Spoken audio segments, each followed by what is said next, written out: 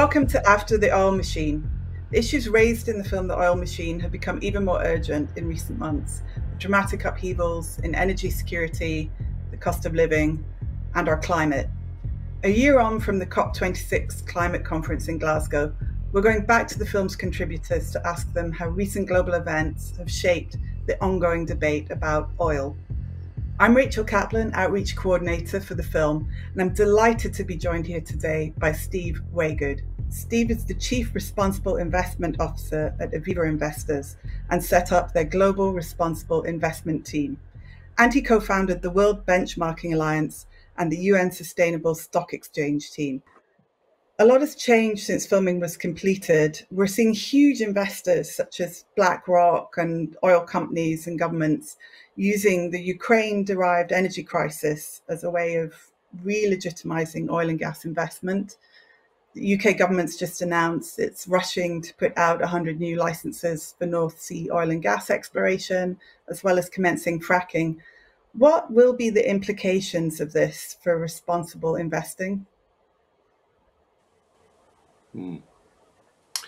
So I can see why that's happening, actually.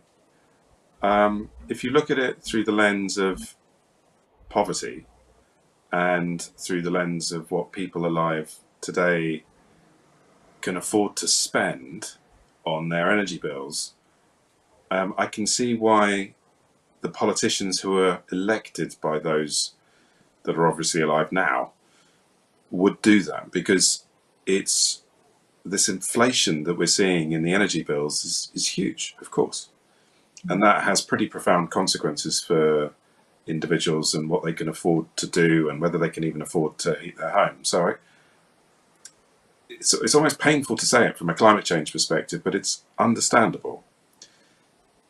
What it isn't understandable, the perspective that it's not understandable from, is if you put yourself in the shoes of somebody yet to be born, say 100 years away, because the costs that they will then incur as a consequence of climate change and the physical risk, if it goes beyond tipping points and runs away, the costs that they will incur and the quality of life that they will possibly even endure rather than enjoy will be significantly different, possibly cataclysmically different from those that are alive today. So is it short-termism in the political cycle? Is it short-termism in the financial cycle? Or is it a lack of awareness of what's happening scientifically and therefore what it means for future generations? So the kind of political trade-offs aren't really being done properly. But what does it mean from a responsible investment perspective? Well, the just transition, as I know we've discussed in the film, is really difficult because you've got human rights consequences of competing groups. But humanity is one. We should also be thinking about the future generations that could conceivably go, if we as a species get this right, could conceivably go for hundreds of millions of years. There are species alive today that have been alive that long. We've only been around for a few 100,000 years. But if you think about the energy costs today and the costs on future generations, those trade-offs, they're not really being made by investors, by politicians, by economists, because they discount the future, or in some cases completely ignore it. So that's the kind of the hard, cold, stark reality of not just the Ukraine-Russia situation, the war there, but the reality of how we have to transition the global economy to be net zero on or before 2050. It needs to be a just transition so that electorates continue to vote for the change. Otherwise it won't happen. But then the costs that they incur today because of things like that incursion, the Russian invasion of the Ukraine, they slow things down unhelpfully, of course. So there's a whole series of trade-offs there, Rachel. So there's no simple answer, is there? It's incredibly complicated. The issues raised in the film have become even more urgent in recent months with all the economic upheaval we've had. People are very nervous about their energy bills, the cost of living, their mortgages, and so much more. Is this the moment to be thinking about moving my pension, my investments or savings towards sustainable options?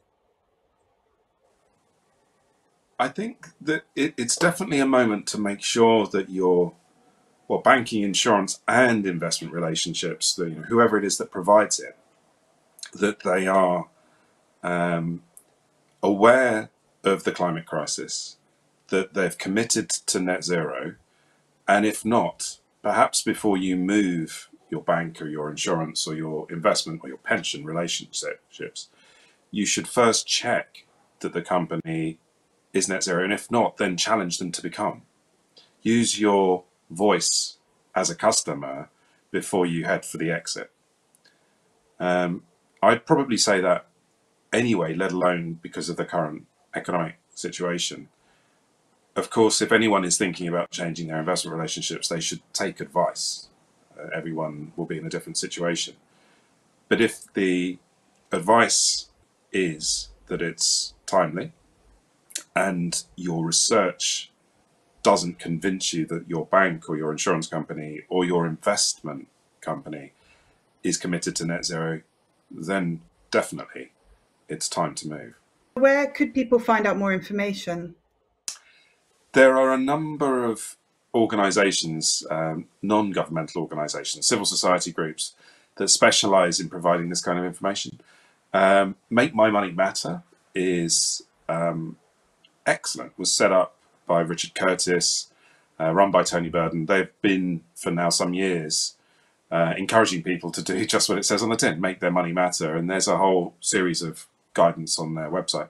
There's also an organisation called Share Action. It's been around for longer, best part of the last two decades in different incarnations, run by Catherine Houth. And if individuals want to really get involved, Share Action enables them to understand how their pension is invested, which specific companies they own, and then how to turn up at the AGM and ask challenging questions of the companies that you own. Because after all, if you own the company, you get a vote at the AGM. That's how the democracy of the business is supposed to work. And using that voice to encourage companies to transition to be net zero can be a very effective activity, can be a very important action. And if enough people are doing that, clearly the company is more likely to take action at the pace and scale required. Talking about companies and the decisions they're making right now, Harold Hamm, a US shale billionaire, has just announced plans to buy his Continental Resources company for $27 billion and take it off the stock market.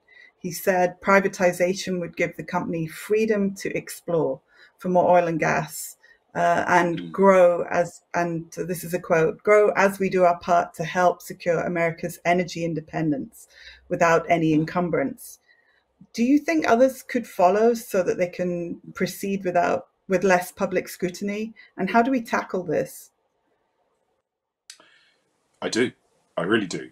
I think it's a significantly negative outcome, and it is an unintended consequence of the divestment calls to action, or at least divestment activity by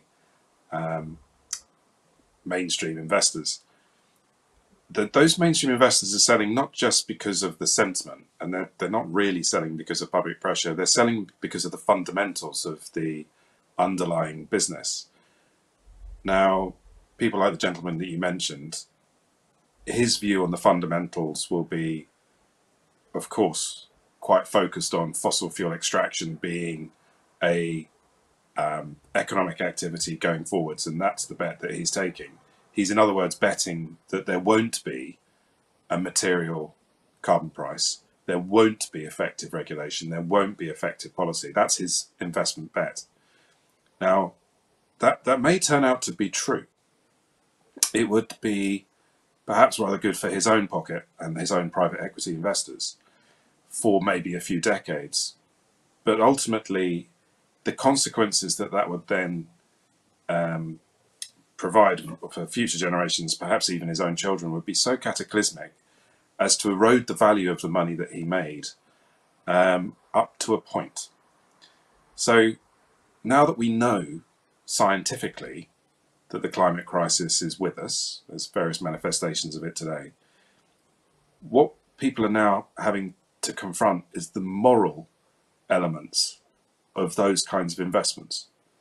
And that individual, I think, is making a choice, a moral choice, perhaps that his own money will protect his descendants more as the climate gets worse and worse. But as everybody does that, if everybody does that, then that dooms civilization to that kind of outcome.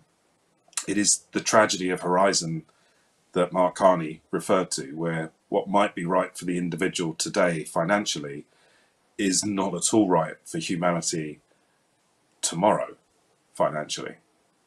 Now, in terms of does that move off public markets lead to better outcomes for society? No, it doesn't. There's less public scrutiny, less disclosure, far less investor concern within the private equity space about climate change. It does actually reflect that most mainstream investment institutions now realize that it is likely, some would say inevitable, that we will see a very material price on carbon, we will see policy, we will see regulation, and therefore the fundamentals of the business have changed in such a way as to make it a bad investment outcome. The question we all have to ask is, maybe if it is inevitable, then will it come soon enough? And will it come over the investment time horizon? And we don't know the answer to that. But you don't know everything when you invest, of course. It's effectively a judgment call. On that point, Ithaca Energy, which is a little known but actually big North Sea operator, has just announced plans to stock list in London. Is London going to just continue to be a fossil fuel capital and funder? That will depend on whether the UK government and whether governments around the world change the fundamentals. I optimistically, very optimistically perhaps, believe that we will see a material price on carbon, that we will have to see the regulation and policy come in, and as it does, we'll see less of those kinds of company list anywhere. It's not just whether they list in London that matters, it's whether they list anywhere and get new capital to do new projects. What we really need is a flow of capital towards the solutions providers, renewable energy businesses, offshore wind, onshore wind, rooftop solar, geothermal, battery storage technology, green hydrogen. That's what we need to be capitalizing now at scale.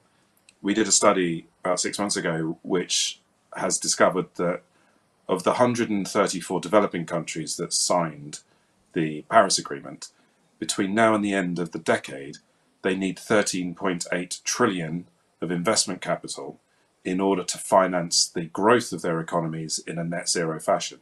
Now that's not a cost, that should be seen as an investment opportunity that will in turn make money.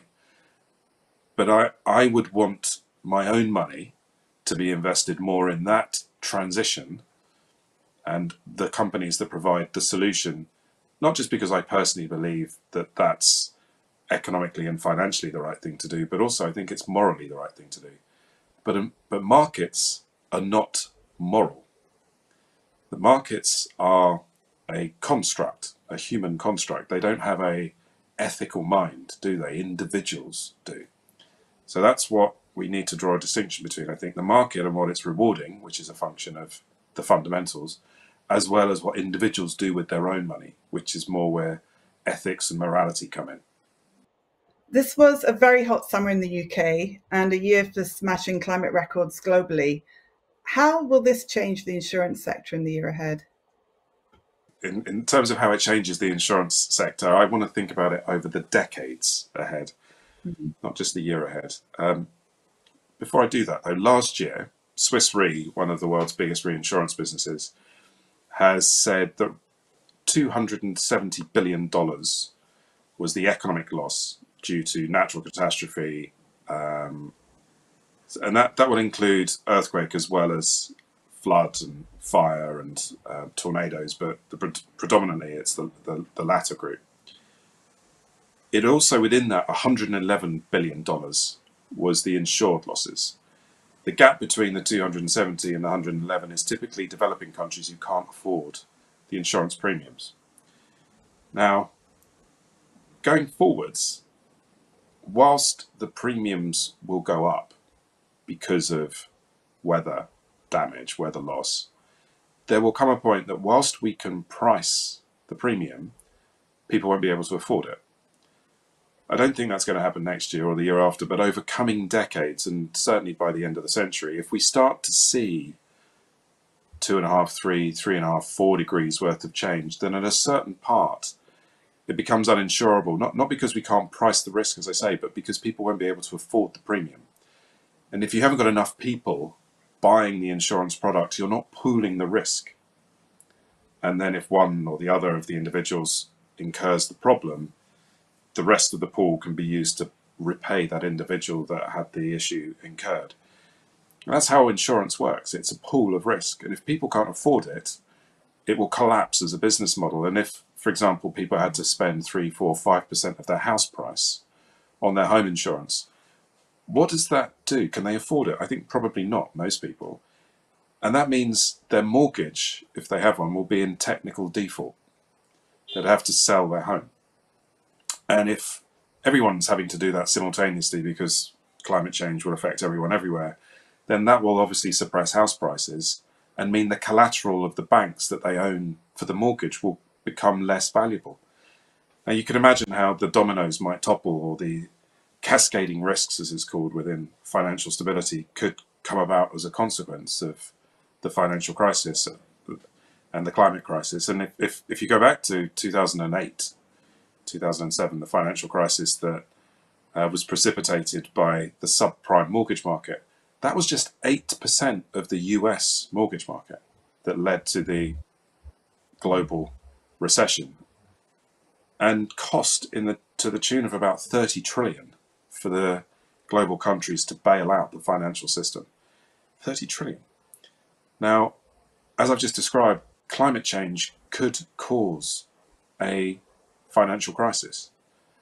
And if 8% of the US mortgage market was enough to do it last time, if most mortgages in most countries are all experiencing irreversible climate change simultaneously, I can't even begin to imagine what the consequences of that would be to the financial system in general. And if that collapses, it's said that we're 3 meals away from anarchy.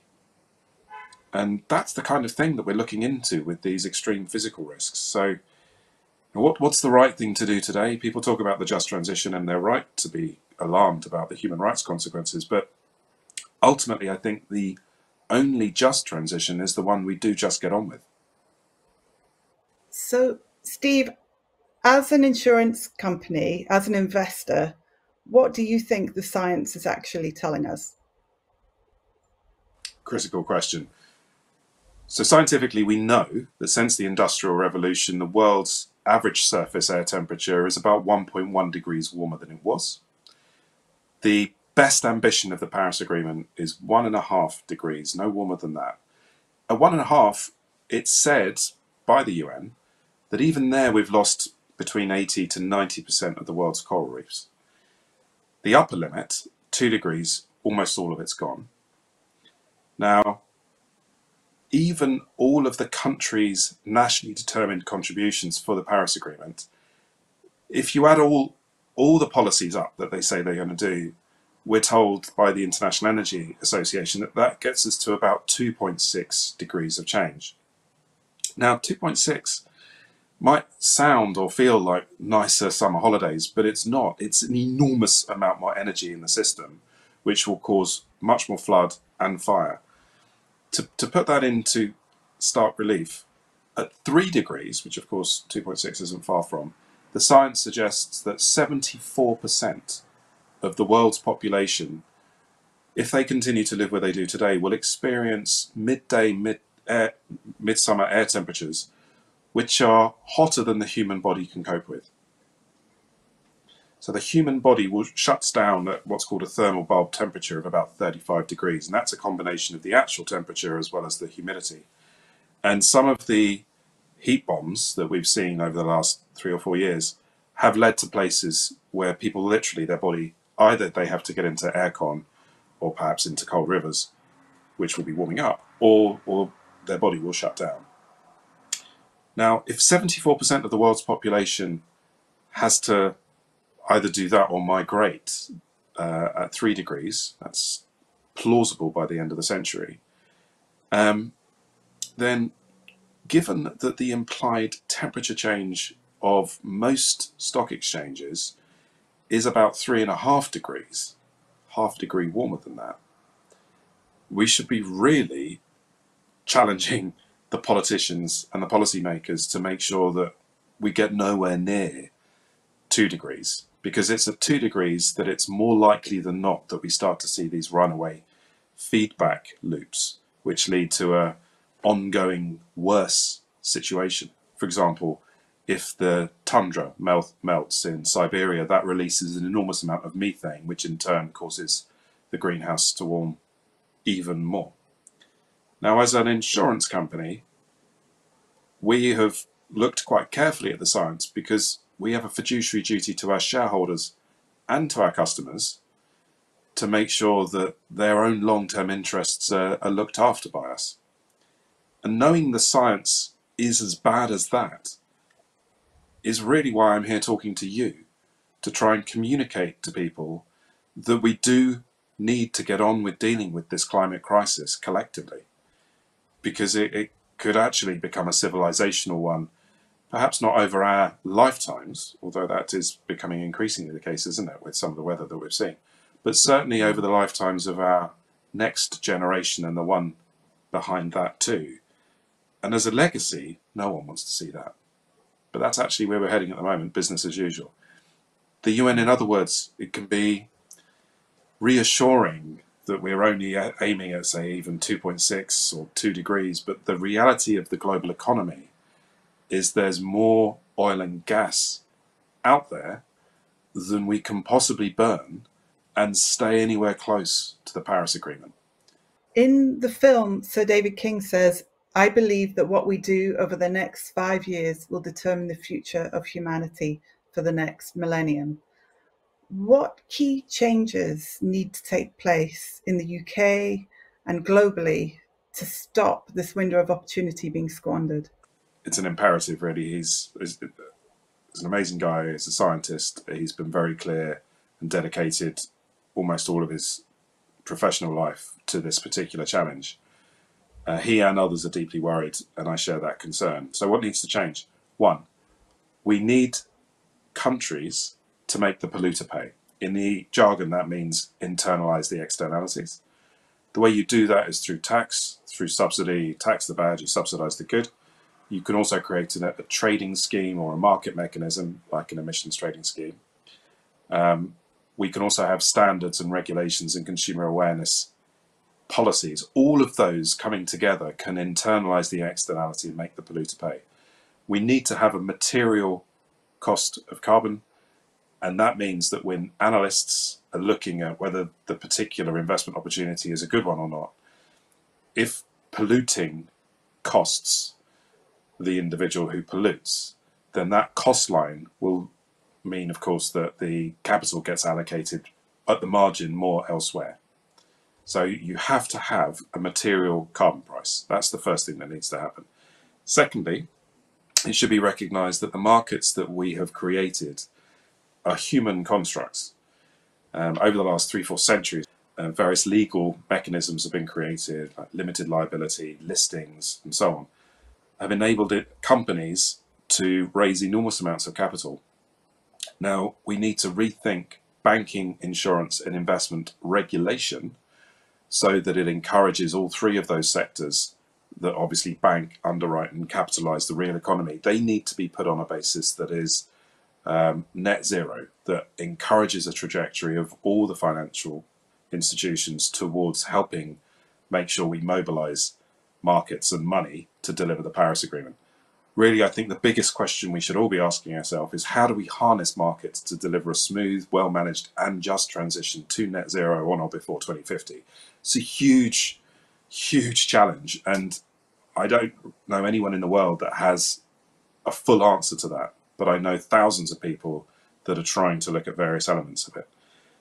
A final element that needs to happen, we should all recognize that the United Nations and its Framework Convention on Climate Change and the Conference of Parties process, whilst good and whilst staffed by lots of very passionate people who are doing everything they possibly can to help obviate this deep climate crisis that's possibly upon us, it was never designed in a way that was fit for purpose. It was never designed with a governance structure that enabled the UN to really harness markets. And it's the member states that have to go back to each of their capitals and make sure the central banks and the finance ministries are harnessing money to deliver the Paris Agreement. And that's the missing piece at the moment for me at the United Nations.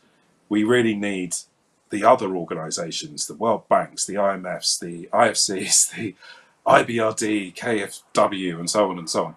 These development banks to mobilize private finance as well as their own public finance and help finance the 2 trillion a year that it's said that we need to move global economies onto a net zero footing. I know that's not a clean, crisp answer for you there, Rachel, but it is hopefully the beginnings of a comprehensive one that recognizes that it is all sectors and all things that need to change, and we do not have long. We do need to get on with that. And David's right. 5 years. 5 years isn't very long to do all of that, but my goodness, we just have to get on with it. Well, thank you, Steve, for joining us today and sharing so many of these thoughts with us. I certainly have a lot to think about now. The Oil Machine is now showing in cinemas across the UK, and you can also contact us about hosting a community screening for your organisation, business or group, wherever you are. Find out more at theoilmachine.org. Goodbye.